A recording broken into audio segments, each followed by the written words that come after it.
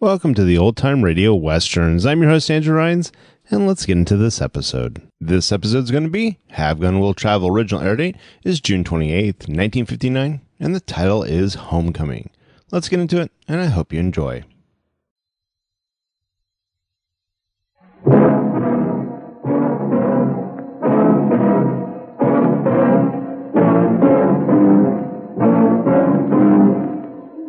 I don't need a gun for you, mister.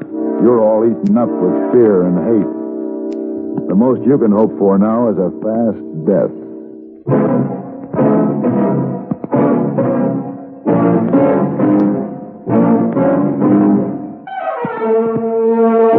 Have Gun Will Travel. Starring Mr. John Dehner as Paladin.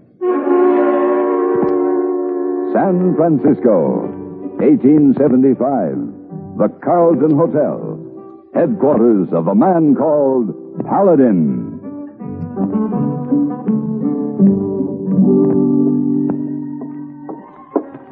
Mr. Paladin? Oh, yes, Miss Wong. You want light for a cigar? Oh, I didn't realize I hadn't lighted it.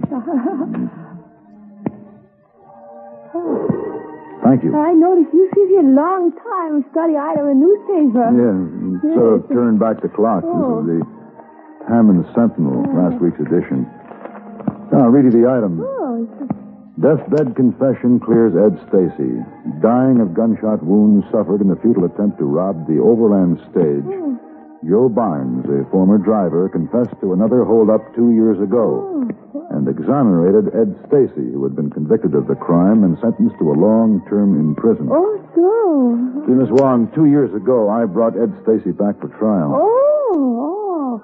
You have pain from conscience, but you really do job, Mr. Paladin. That's what I've been telling myself. You tell yourself. But at the same time, I don't like to feel that I've been responsible for taking 2 years out of an innocent man's life. Oh, but it's done. It's over now. I'm not so sure.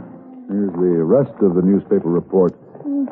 Will Stanhope, president of the Overland Line, announced he would personally arrange for Stacy's release and expressed profound regret at the miscarriage of justice. Oh, it's a good. Sounds fine, doesn't it? Oh, it does. It's very fine. Well, that telegram you delivered to me a half an hour ago was from this same Will Stanhope. Now, what did I do with him? I don't know. Oh, yeah, here. Listen. Need you. Life in danger. Oh. Come at once. My, how unfortunate. Oh, what you plan, Mr. Paladin? Well, he says at once. At once. I guess I'd better get started.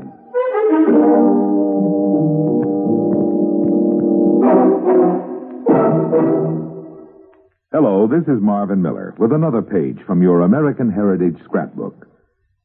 In the 17th and 18th centuries, newly discovered America offered breathing space for the cramped peoples of Europe. But no one could guess how rapidly the vast, unsettled wilderness could be tamed. Englishmen arriving in Jamestown and Plymouth were beset by famine, disease, and hostile Indians. They were lucky to survive at all. Populating the colonies was a slow and arduous process. But due largely to the great Puritan migration from Europe, by 1641, some 50,000 English settlers had reached North America. 75 years later, this continuous migration from Europe and the British Isles had brought the colonial population to 435,000. On the eve of the Revolution in 1775, 2.5 million people inhabited the 13 colonies, approximately 1/3 of the population of all Great Britain. The first federal census in 1790 disclosed that less than 3% of the population were in towns of more than 10,000. Most immigrants lived on the land, but cities were beginning to flourish. Revolutionary Philadelphia, with its 40,000 inhabitants, was the first colonial city in size. New York was second, with 25,000. Boston, with 16,000, third. Charleston, the largest city of the South, numbered 12,000. America was growing. And in spite of all adversity, America was destined to continue its growth. Why? Possibly because America was a dream for freedom-loving people, then as it is today.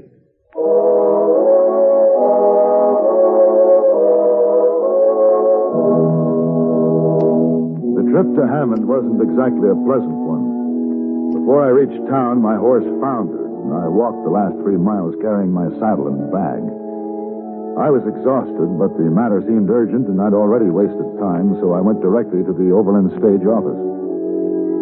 Except that he appeared to have shrunk a bit, and his skin seemed to be drawn even tighter over his thin, sharp face, Will Stanhope hadn't changed much in the 2 years since I'd last seen him. I recognized the man with him as Sheriff Clyde. Hello, Paladin. Oh, Paladin. Glad you got here. Sit down. I'm tired. So, whatever it is you've got on your mind, Stanhope, let's get started on it, shall we? Paladin, he's come back for revenge. He just came home, back to his ranch. What else would he do? You talking about Ed Stacy? You know about Stacy? Read it in the paper. Stanhope here thinks Ed's going to be gunning for him. Boy's got a right to the score, considering it happened. I say if we try to make it up to him, show him we're glad he's back, he'll cool off. I agree. Let's wait and see, huh? Wait for him to kill me, I suppose. Well, all I know is I can't arrest the man for what he's thinking. Better get back to the office.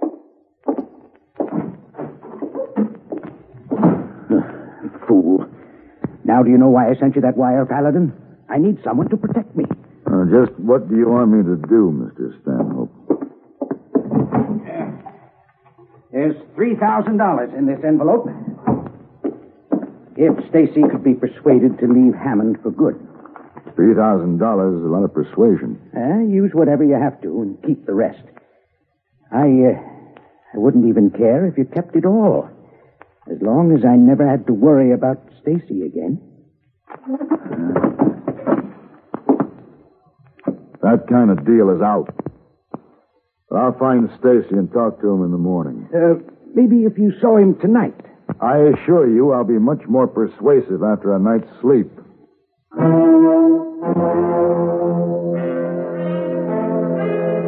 I was just settling down to get that night's sleep when I heard someone in the hall outside my hotel room and a splintering sound as the flimsy door gave way to pressure. I made a try for my gun, but it hung just out of reach. Paladin. Who are you? My name is Ben Stacy. You and me are going to have a little talk. Ben Stacy? We're going to have a little talk about the way you and Stanhope railroaded my brother. Ed? I wasn't his judge and jury. I did the job I was paid for. You're wrong, mister. You ain't been paid yet. I'm taking care of that right now.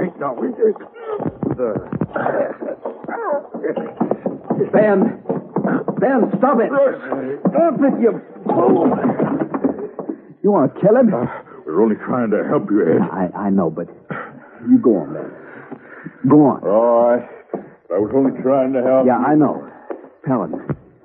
Paladin, you all right? Yeah, I guess so. Oh, God. That was close. That was too close. I heard you were in town. I was afraid. You see, Ben, he gets an idea somebody's trying to do me harm. It's hard to shake the idea out of him. Well, why didn't you let him finish the job? It might have saved you some trouble. I don't see there's any trouble between us. There's going to be. If you don't leave Stanhope alone. Me leave him alone? That's right. You got things backwards. Why don't he leave me alone?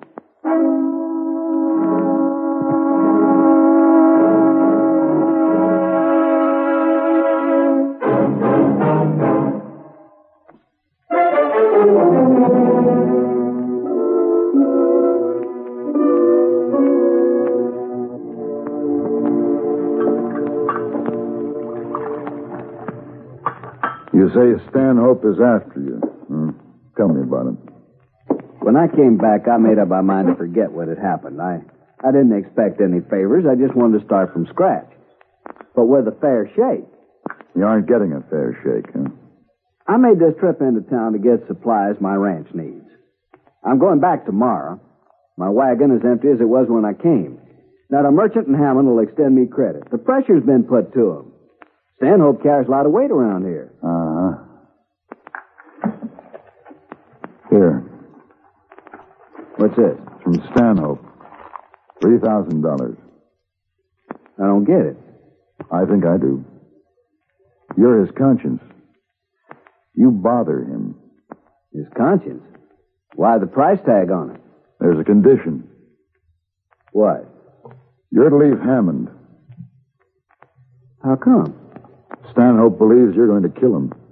Oh, I thought about it. I was going to make him pay for every rotten second. And now? No, he's just a sniffling, scared little man he's not worth going to prison for. Now, take his $3,000 back to him. His conscience is going to stick around and bother him for a long time.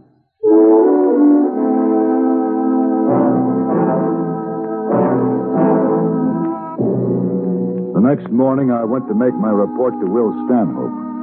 There was a crowd gathered in front of the Overland office. Debris littered the street. The windows were broken, and the door was ripped off its hinges. As I walked in, it sounded as though somebody were tearing the place apart. Somebody was. Big Ben Stacy was on a rampage. Sheriff, stop him. He's going crazy. Sheriff! Ben, I order you to stop.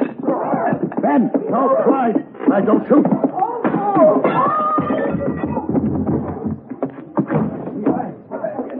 You better get the cuffs on him, Sheriff, before he comes to. Yeah. Phew, that boy really went loco. He'd have killed me. What happened? Somebody told me... Ben. He'll be all right, Ed. Sorry, Ed. Gonna have to lock him up. Ben do this? Yeah. Ben's a simple guy. Easygoing as a rule. Only one thing sets him off. It's always been that way ever since we were kids. Easy, Ed. Ben don't like seeing anybody shove me. All right, what started him off? Well, I gave him a letter. A letter? It was for you. He read it and busted loose. Well, what was in the letter? It was a delinquent tax notice on Ed's ranch. He's threatening foreclosure? For $3,000. Taxes haven't been paid for 2 years. You know why they weren't. Couldn't you have waited? Routine business, Paladin. I'll handle it my way. You're handling it Stanhope's way. Now, look Everybody in town's handling things his way, and I'm up to here with it. Easy there, boy. I was willing to forget that Stanhope in this town cost me 2 years out of my life. I just wanted a chance to start over, but you won't let me. You're pushing me around, treat me like I was really a criminal. Now, Ed, this is... A man can take just so much pushing around, Paladin.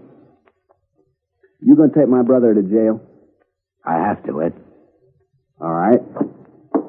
Stanhope, we'll play this your way from now on. Since I've already put in 2 years for nothing, I got something real big coming right out of your hide. Yeah, you heard him, Sheriff. He threatened me. I demand protection. You'll get it when I see that you need it. Paladin? You didn't play straight with me. You didn't tell me you were trying to crowd Stacy out. Well, I gave you that $3,000 for him. After setting him up so he'd have to take it and leave town or lose everything. I had to do it, Paladin. He would have killed me. He didn't want any part of you. But whatever happens from now on, you can blame yourself, Stanhope. Here. Your money. Hire an army with it.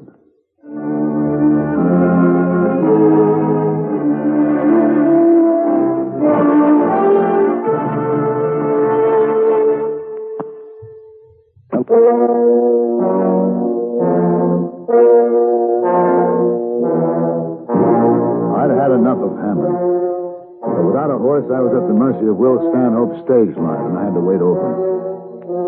It was just before dawn when I was awakened by the commotion outside on the street. I got out of bed and opened the window. You men make a circle. Try to head him off. Sheriff! Sheriff, up here! Yeah? What happened? Just busted Ben Stacy out of jail. Did Ed do it? No, it wasn't Ed. It was Dan and Floyd. They worked for Ed. Ah. Seems like they're fixing for real trouble. He said it, Sheriff. Said what? A man can take just so much pushing around.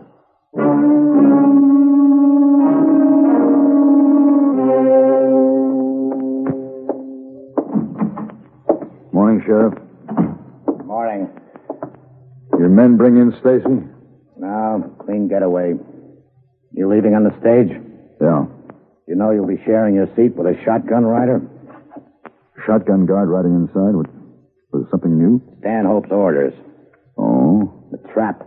He figures now that Ed and Ben Stacy will hit one of the stages sooner or later. Wants it to look easy for him. Mr. Stanhope has a talent for conniving. Yeah, he wants to get him real bad. Even offered a reward. Before they've done anything? Well, it says for catching or killing anybody who tries to hold up an overland stage. Guess we know what he means. $3,000. At the Three Forks station, we had a 10-minute stopover to change teams. I went inside to have a glass of rye. The place was empty, except for the bartender with his hands high, and Ed and Ben Stacy with their revolvers leveled. Don't try anything, Paladin. Using up your 2 years in a hurry, aren't you? Didn't figure them as any more than a deposit. Why waste them on me? Not you, Paladin. The stage. Dan and Floyd are taking care of it right now. I'm just making sure nobody bothers them. Hey, Ben. Yes, Watch from the door back there. sure. You, bartender. Keep your hands up and your mouth shut. Driver and shotgun are out of the way. Stanhope had you pegged. He pegged me 2 years ago.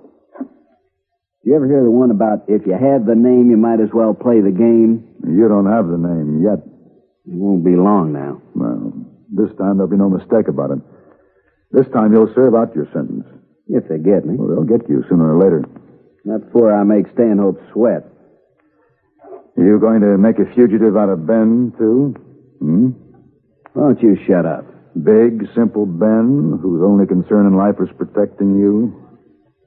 When a posse comes after you, do you figure him to stop the slug meant for you? Ellen, you got a big mouth. And you've got a small brain.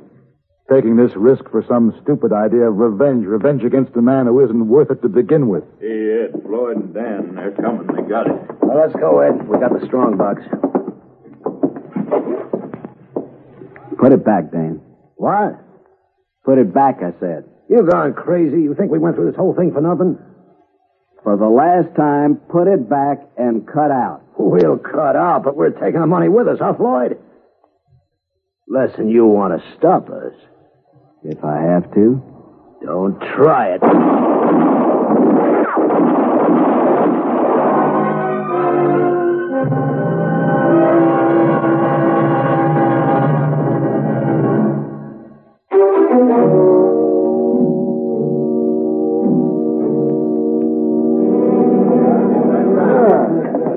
Thank you for showing up, men. This won't take long now. This is the deposition of the bartender at Three Forks Station, witnessed by Mr. Paladin here. Now, according to this, these men, Floyd Smith and Dan Angus, tried to rob the stage, and Ben and Ed Stacy stopped them, shot them down. That right, Mr. Paladin? Yeah. Nice work, Ed. Ben? Thanks. Now, you hold on, Sheriff. These men are liable to arrest. Wreck in my office, jailbreaking. That's right. I fine you both $25 for disturbing the peace. Fine. I'm the sheriff here, Mr. Stanhope. I hand out the sentences. What about the damages to my office? Well, I suggest that you deduct the repairs from the reward you posted. Reward? For the capture or death of anyone who attempts to rob an overland stage. That's the way it read, didn't it, Sheriff? Sure did. $3,000.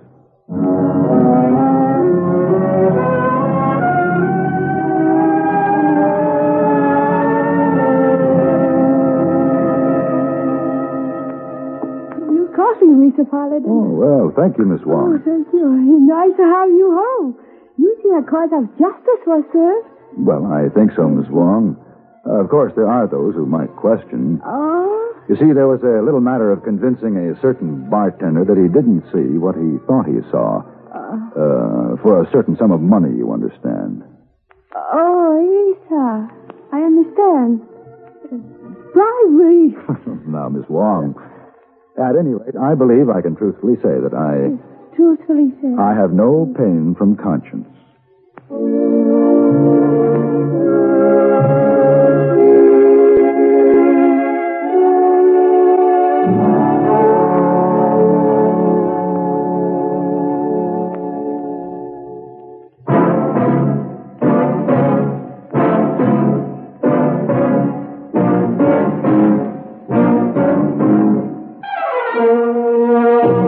Have Gun Will Travel.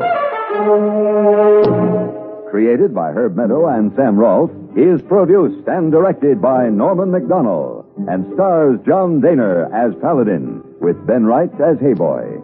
Tonight's story was written by Albert Alley and adapted for radio by Ann Dowd.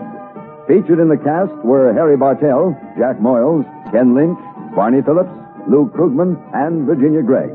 Hugh Douglas speaking. Join us again next week for Have Gun, Will Travel.